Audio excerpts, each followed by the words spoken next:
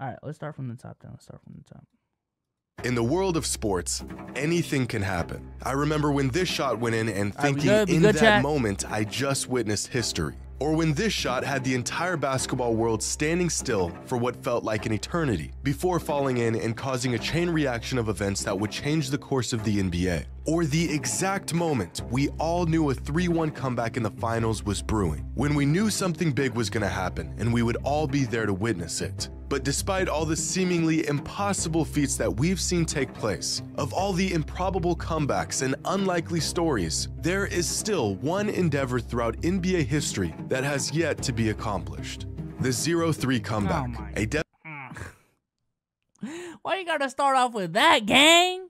Damn! We were so close, man. We were so far.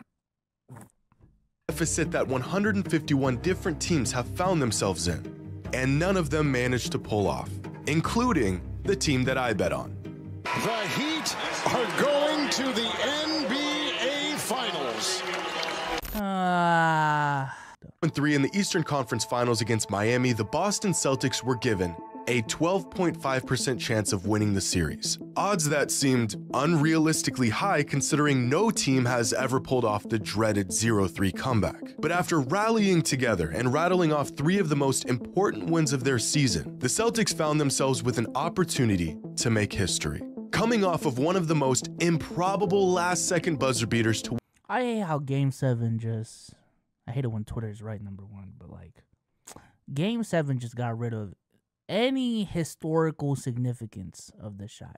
Now it's just another game winner in the playoffs. Now it looks like, yo, the Celtics were lucky to game out of Game 6. But if we won Game 7...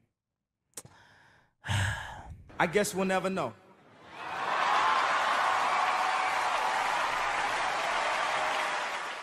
Insane, bro. Win Game 6. They had all the momentum. The Heat were deflated. Everything was in Boston's favor. My playoff prediction had somehow been resurrected. Hope was still alive. And so what did the Celtics do?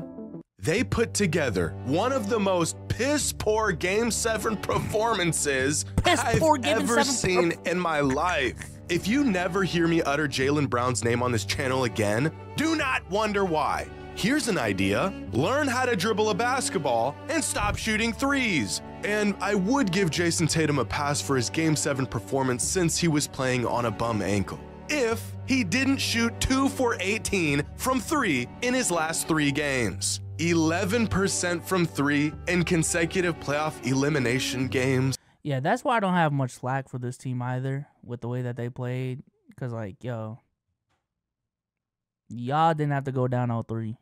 Like, y'all could actually just played well in the first 3 games. And now y'all want to complain in the last game, this, that, and the third. Also, mind you, Gabe Vincent was out for 1 game. Jimmy Butler's ankle was not fully healthy going into the series. I feel like I'm missing another injury in there. So, Victor Oladipo, Tyler Hero. Miami wasn't 100% healthy too, so I don't want to hear that shit, bro. Like, god damn. Brother, hit a shot. And don't even get me started on Caleb first team All-NBA Martin. God forbid he just plays like a normal player against the team that I bet on. No, he has to morph into a human flamethrower for 7 games and rip the hearts out of whatever Boston fans are left after this monstrosity. I like this energy from Jimmy, though. Caleb's splits from the Eastern Conference Finals? 19 points per game, 60% from the field, and 49% from 3. At some point, they gotta run out of juice, right? Like, at some point, chat, at some point, they gotta run out of juice, right? They can't keep doing this. They can't keep doing this. God. Stop hitting shots. You know what, chat? You know what? I'm low-key at a point where I low-key want Miami to win. Just so, like, I can say it wasn't our fault. You know what I'm saying? Like, Miami was just on some crazy astronomical outlier run. You know what I'm saying? But God. That's 74% true shooting percentage for the series. The man makes $6 million a year and outplayed Mr. $100 million contract second team All-NBA Jalen Dribble Off My Foot Brown. I am sick to my stomach, but I gotta give credit where credit is due. The Miami Heat are tough. They've got a great team with a bunch of guys ready and willing to do whatever it takes to win. There's no ego, there's no drama, it's just great basketball. A few weeks ago, I said that as sports fans, we love the underdog story, despite the fact that it very rarely happens. Well, it just did. Because the Miami Heat are just the second 8 seed in NBA history to make it to the NBA Finals. The last team to pull this off were the New York Knicks in the lockout season of 1999. But what the Heat have done this postseason has actually never been done before. Because the worst regular season team to ever make the finals in the modern NBA were the 1981 Houston Rockets, who somehow made the finals despite having a losing record in the regular season. But this year's Heat team is the first team since the 1959 Minneapolis Lakers to make the finals while carrying a negative point differential throughout the regular season, which means the Heat were essentially a below average team that somehow made it to the NBA Finals. Yo, shout out to the 2010 Celtics, man. I just want to say that.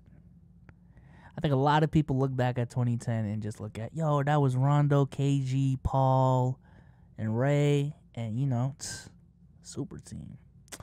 Nah, bro. We were underdogs going into that Cleveland series. We were underdogs going into that Orlando series. We was old, and we had a Doc Rivers. We had Doc Rivers as our coach. So, all right, Cardiac. Yes, they do. People call the 2010 Celtics a super team. Now, I disagree, but yes, they do, bro. So, how does a team with absolutely no business even leaving a mark on the postseason manage to make it to the final stage just 4 wins away from an NBA title? Well, I want to take a moment to touch on a subject that I don't think gets talked about enough. The alpha. You know how in modern NBA discourse, whenever anyone brings up Mamba mentality, they're laughed at and dismissed like whatever they're referring to doesn't actually exist, or that it's even a misconception of some sort. To this day, especially older fans of the game will talk about how the greatest players of all time had the, don't make me say it, killer mentality. I thought I was about to say aura. I ain't gonna lie. I thought I was about to say aura. Over the years, this was a critical talking point among NBA fans on why some players found success in defining moments while others continued to fall short. This narrative in particular began to lose its credibility sometime over the last half-decade or so, as any player who didn't win a title was labeled as soft or lacking the killer mentality, despite there being about a million other factors that were failed to be considered. But we just saw firsthand what grit and determination and integrity and this elusive killer mentality that we've been dismissive of for years can do for a player and a team. Is Jimmy Butler more talented than Jason Tatum? Man, ooga fucking booga, bro. God damn, what is this argument? No, and it's not particularly close. Is Caleb Martin nearly as talented as Jaylen Brown? Well, after this last series, I'd sure as hell say so. But really, no. Jaylen is the far more talented player. Should Gabe Vincent and Max Strus be starting throughout an entire conference finals series? Well, if talent was the deciding factor, then no, but it's not. When you've got a leader who is willing to do whatever it takes to win and makes no excuses, rises to the occasion and has the guts, no, the audacity to take on any challenge that stands in front of him, that mindset becomes contagious. Slowly, everyone on your team begins to believe, even if it's irrational, that they too are capable of anything. One of the reasons why I have Kobe Bryant ranked so high among my all-time greatest players, among other reasons, was his attitude towards the game. His fearless approach to whatever or whoever stood in his way was at times a fault, sure, but it was always daring and unashamed. Kobe missed a lot of shots, but one thing he never did was be afraid to take them. Not even for a moment in his entire career did he ever doubt himself. Kobe, similar to Michael Jordan and what we're seeing in Jimmy Butler. This is insane. This is all right, man. Jesus Christ. Jimmy Butler. God. Denver, take care of these dudes, man. Please. Take care of these dudes, man. God. Was the alpha of all alphas. If they were on your team, winning was not guaranteed. But one thing that was certain, This motherfucker is getting gassed for a mid-series against the Knicks and against the fucking Celtics, bro. Rob Caleb Martin of the ECF Finals MVP or whatever the fuck it is. Oh my God. was that if they're going down swinging. What I saw from the Celtics, and even on a larger scale throughout the league, is almost some sort of mass extinction of the killer mentality. We always talk about talent and potential and skill sets, who can get a bucket, but what about the guy who refuses to lose? How many of those guys exist in today's environment? And this is what I'm talking about. If he really refuses to lose all this fucking time, and he's been this alpha all this time, how come he got 0 rings? Huh? How come he got 0 rings? If he refuses to lose so much, where that ring at, buddy?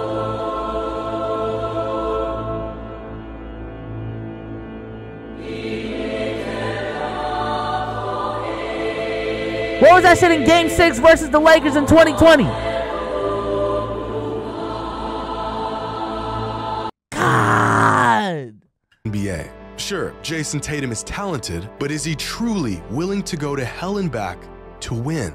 The idea of a player who possesses an unshakable will to win at all costs, a killer mentality. Yeah, and if he's really that guy, he better win this fucking series, dog. With all this talk, will to win. Man, Is that just some sort of myth built up on nostalgia or personal bias or narrative? It is a real, tangible thing. It's funny because Jimmy Butler isn't nearly the best player in the NBA, and yet we can't help but to see shades of Michael Jordan in him when he's on the court. It's not because he's an era-defining talent. It's not because he can defy gravity or inspire an entire generation. It's because he's a winner, a leader, the bedrock of what every championship team needs. He backs up every word that comes out of his mouth. He doesn't make excuses. He leads by example, and he will do anything to win. And this isn't just some... So say he's winning the finals then. So say he's winning. If he comes out of this video and says the Nuggets are gonna win, let me put the two. Brandon Gutierrez for $5. Tatum. This is where I put my rings if I had them. All right, bro.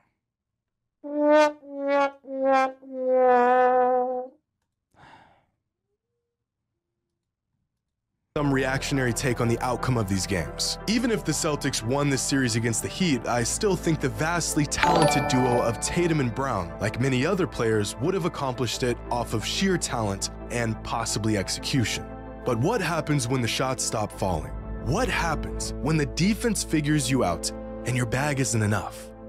What happens when it gets quiet and everyone's looking at you, waiting for an answer? Whenever a player or a team wins, the reaction is always the same. Excitement, joy, relief. But you might find out a lot more by paying attention to how a player reacts when they lose. You can't fake this. Are they genuinely upset? Are they hell-bent on getting better, being the best? Sure, there's not a single player who takes joy in losing, but what about the player who is tormented by loss? If a player... What? No, not. This is, first of all, this is insane glazing, but not with Jimmy Butler, bro. When for 3 straight games, when this motherfucker was getting blown out, all I saw on my timeline was, hey, Jimmy's smiling, man. Jimmy's smiling. What is there to be worried about? It's Jimmy Butler, man. Come on, bro. Come on, player dude. Lacks this quality. I'm not sure if talent will simply fill the gap. I don't know. There's just something about a player who cannot accept losing. You know it when you see it, and you sure as hell know it when you don't. Either that, or I'm just mad that the team that I bet on fell short of a championship for the 2nd season in a row. I hate the Celtics. Not too much, bro. Not too much. God. Jimmy, you're killing me, buddy. Great video, though. The editing was insane. but jeez. Oh my God.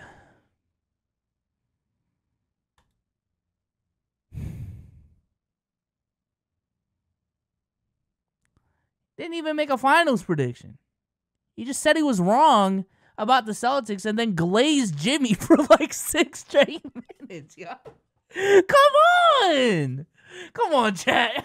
Yo, come on, bro. Come on. Come on. Didn't even make a prediction, dude. Holy, bro. God damn. That was a funny video, though. Shout out to the 460 in the building. That was an out of this world glaze. Yo, come on, chat. I know y'all spamming Cope in the chat, but yo, that was an insane glaze job, bro.